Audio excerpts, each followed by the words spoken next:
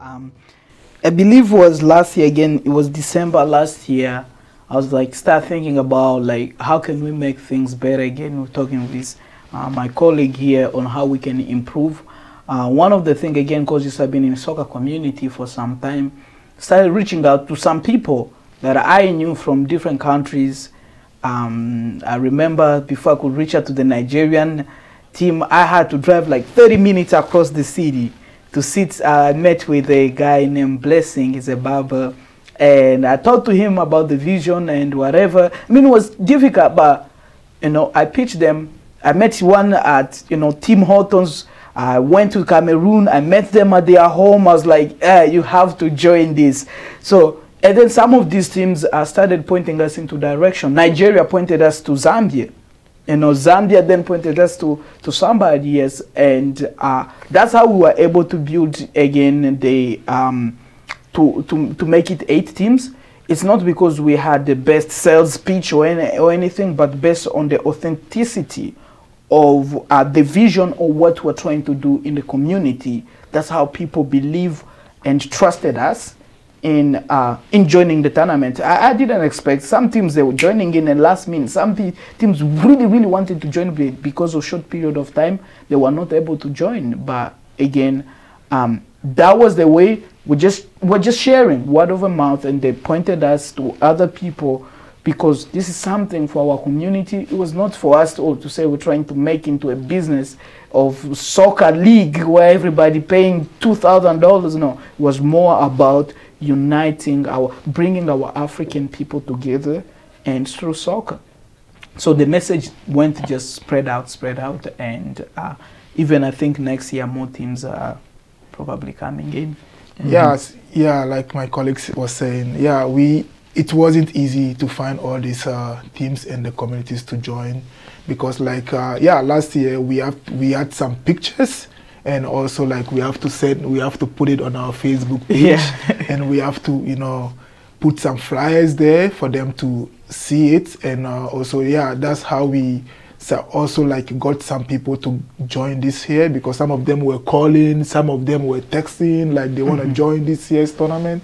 So we said, okay, that's what, and yeah, like my colleague also was saying, like you have to drive and go and meet these people, and sit with them and discuss all this, how this tournament is going to impact and also help our communities. And most of them got interested right away and want to join, because Africans, we love soccer, and that's what entertains us. And so yeah, all of them get involved, and it was successful. And we are planning to have like 4 or 5 teams joining next year, and we want to see how we're gonna improve every year and get more teams, because there are some communities that we don't think there's a lot of they have a lot of players or people here, so we want to make sure we got all these people get involved, even if they are not playing, to give us some expertise on what we can do and improve on this tournament. Yeah, just exactly like you said. Again, it's not only for the players, but if there's always a room for everybody on how they can get involved.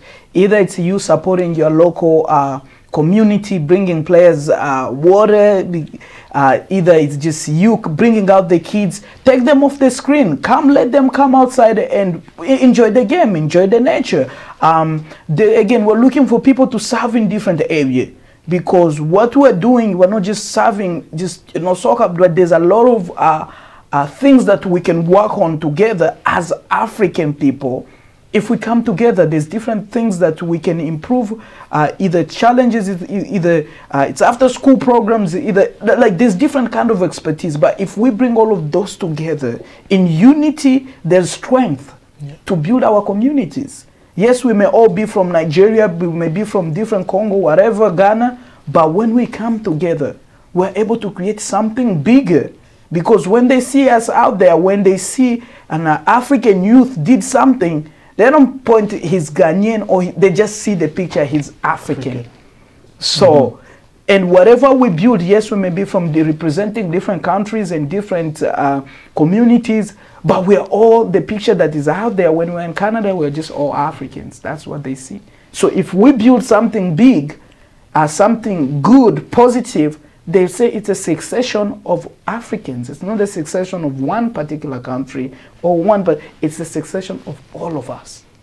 So we welcome each and every one of you. If, you know, there's a lot of room for improvement, and we want your expertise to come and, you know, help us to make things better in our community. Yeah, and also like we want to avoid any violence on our field, on this organization or on the field, and also off the field, because like we want discipline in in terms of when it comes to the tournaments. We want everybody to be disciplined. You know, we are not there to fight. We are there to encourage. I know sometimes soccer is a little bit tricky, like, you know, like your temper will be high and you want to fight your opponent, and this is not what we want. We want you to love it and play with your opponent and respect everybody on the field, whether the person is from Ghana or whether the bag. That's not our goal. We just want to make sure everybody enjoying it and love it and play it with passion, and also, but violence is unacceptable. Mm-hmm.